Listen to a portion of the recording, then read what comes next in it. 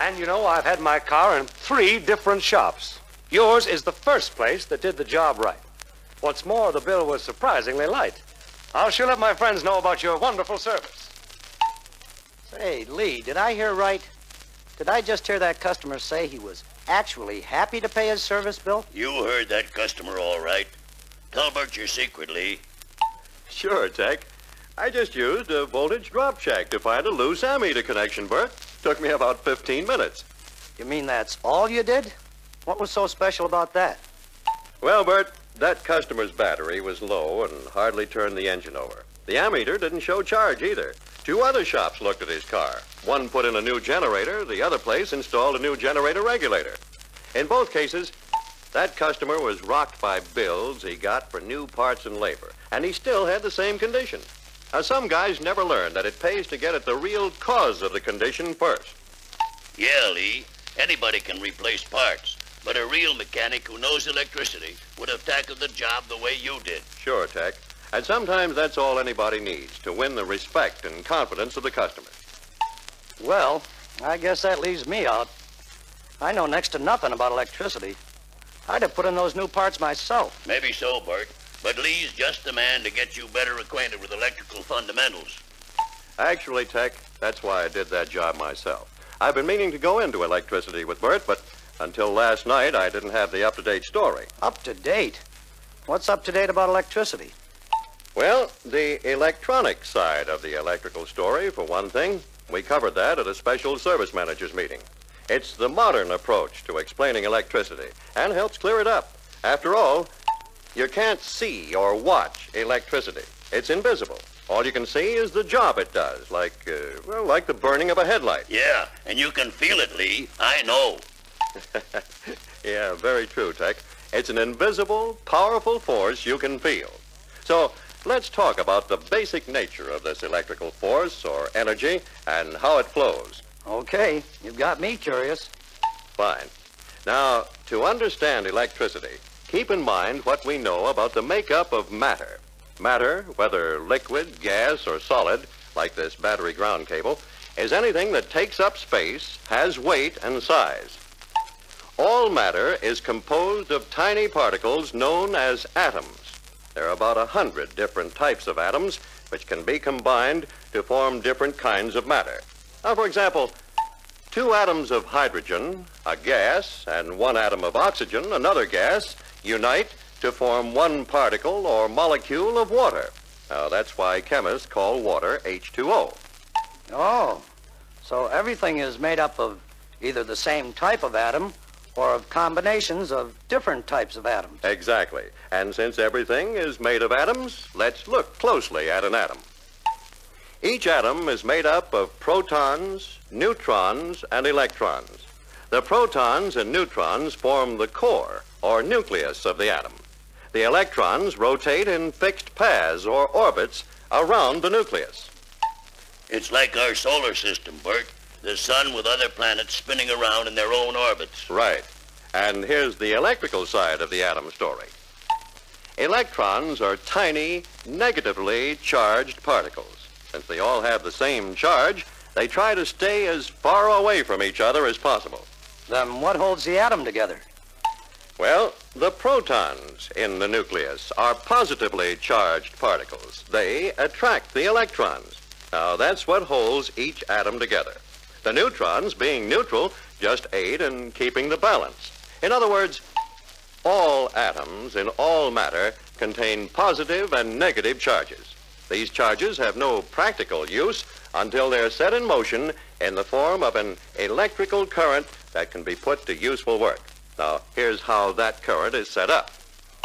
First, remember that these atoms have an equal number of negative and positive charges. The atom could be said to be in balance. The charges are neutralized, and there is no usable flow of electrons from the atom. Now, when the balance within the atom is upset so that there are more electrons, negative charges, than protons, positive charges, some electrons will move from the atom. Therefore, you have to get electrons to leave their atoms and move to other atoms in order to set up a flow of electricity, something you can put to work. Right. And here's something else. Since the electrons are negatively charged, they repel each other. So, an electron that moves repels the electron next to it, causing that electron to move away. That electron, in turn, causes the next electron to move, and so on. Remember, a copper wire is made up of billions of copper atoms. When electricity flows through that wire, it's the free electrons of those copper atoms that move from atom to atom in the wire.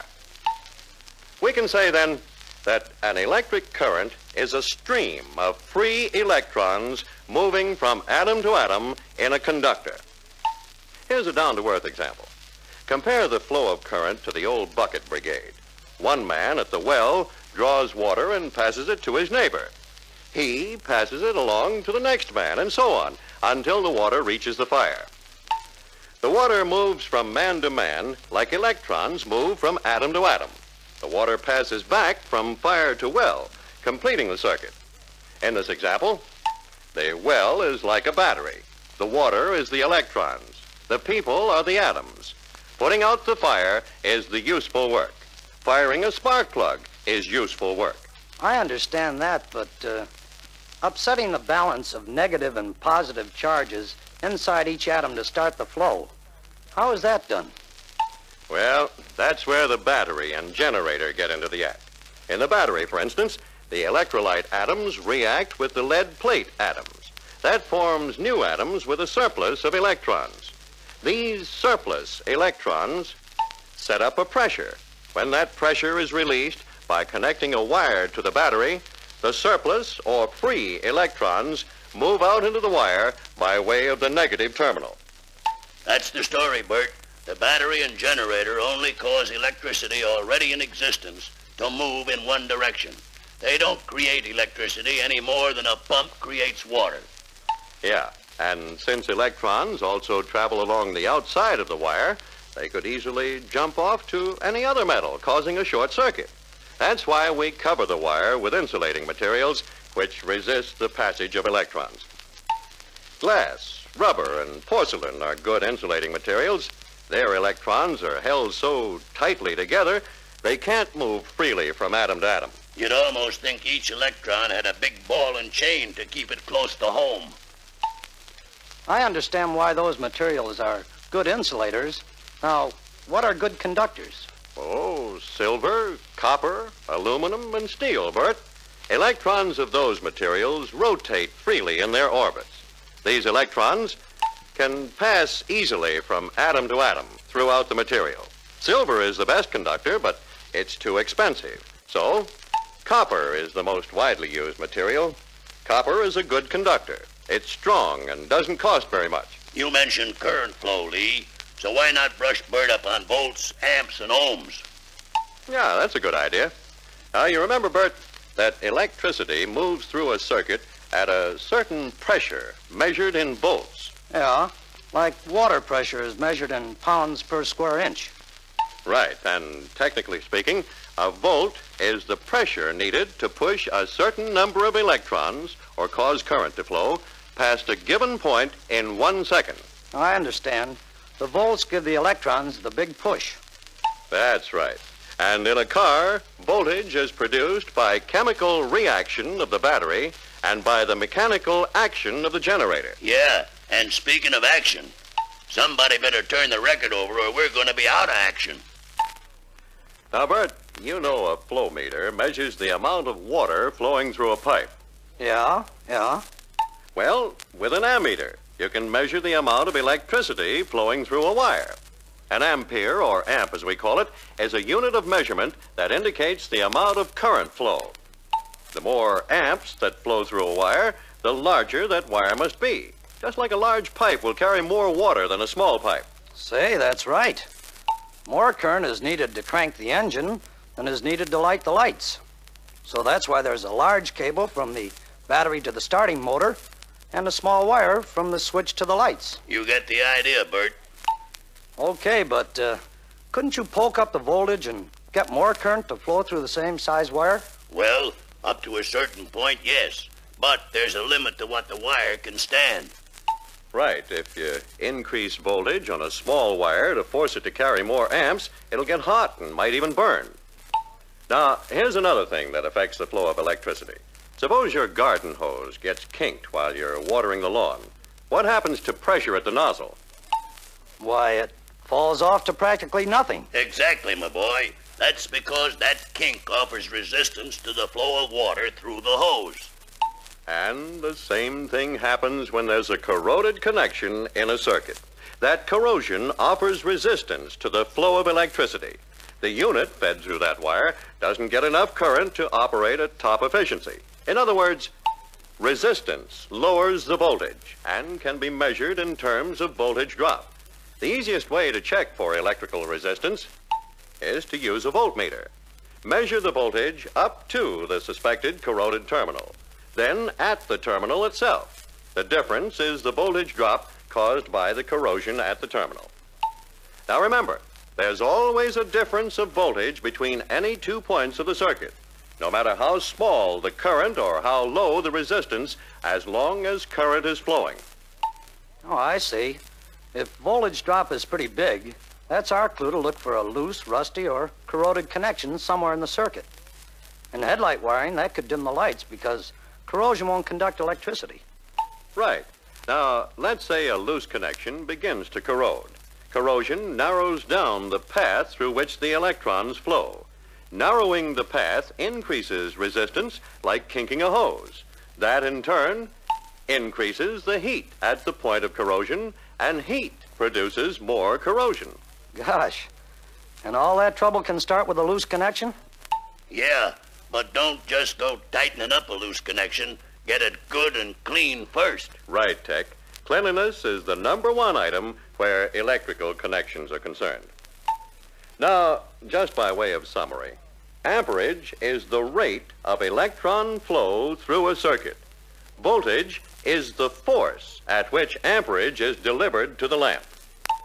The amount of current flowing through a conductor depends on the amount of voltage and the amount of resistance. So, let's take a look at resistance. If it's hard to move the electrons from one atom to another, the conductor has high resistance. Yeah, Bert, and there's something else. Resistance varies with the size of the conductor. The bigger it is, the more atoms it's got, and the more electrons which can be moved around. Oh, yeah, Tech. That size is mighty important. Now, think of wire as a one-way bridge. A car going over that bridge is like an electron. If there's just one row of electrons flowing over that bridge, everything's okay. But try to shove 3 or 4 lanes of cars over that bridge and wham, the bridge can't take it. The same thing's true with a wire. That's why using the specified size wire is important. Now, let's talk about automobile wiring circuits. It'll be simpler to think of them as a single wire from the battery to, well, say the headlights. Instead of a return wire, the headlights are grounded to the frame. The positive battery terminal is also grounded to the frame. Electricity flows from the negative terminal to all units. It returns to the battery by way of the frame through the positive terminal. That brings up a very vital point. Since the steel frame and ground wires are half of the whole circuit, don't spend all your time servicing just the hot wires going to the units. That's a good point, Tech. That current's got to get back. Say, take a look at this corroded clamp on the battery ground cable I replaced on my car. The current from all the units sure had a hard time getting back to the battery through that. No wonder my battery needed recharging. Attaboy, Bert. And remember, some electrical energy is used up through actual operation of the units. For example, energy is converted to light in the headlight and to mechanical motion in the starter. That's why it's so important to get the full battery voltage to each unit with as little loss as possible. If the used energy isn't replaced, the battery would be completely discharged very quickly. And that's where the generator comes in, eh? Right. The generator replaces energy lost by the battery. The generator also provides energy for ignition and other units when the engine is operating. Exactly how the battery and generator produce electrical energy are broad subjects in themselves, so we'll have to cover them at another meeting. Let's stick to practical applications of those things we've covered up to now. For instance, I think those fellows who installed new parts in that owner's car were basically honest and meant well. They were just afraid of electricity or didn't understand it well enough to use test instruments. Actually, the ammeter and voltmeter are easy to use.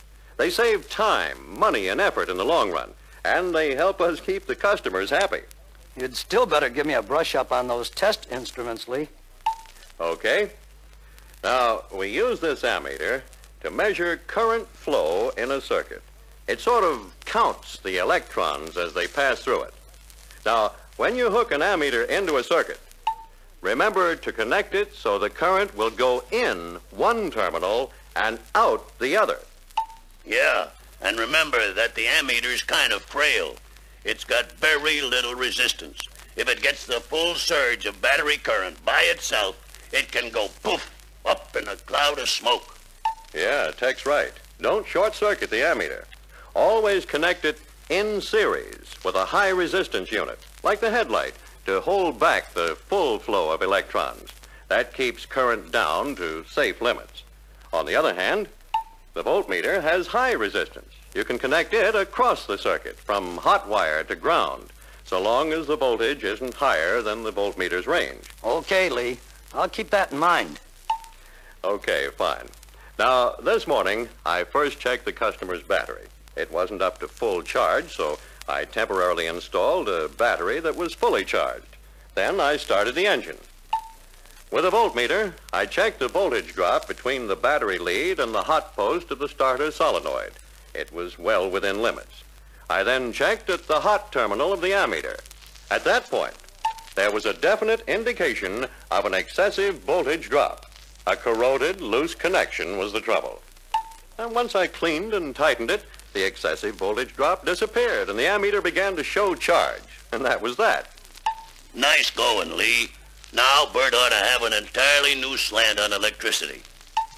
If every mechanic will study this reference book, he'll know what to expect from electricity he can't see. He'll have new confidence and ability to do a good job on any electrical work that comes along. And that, after all, is what our customers want, and exactly why we're all in the service business.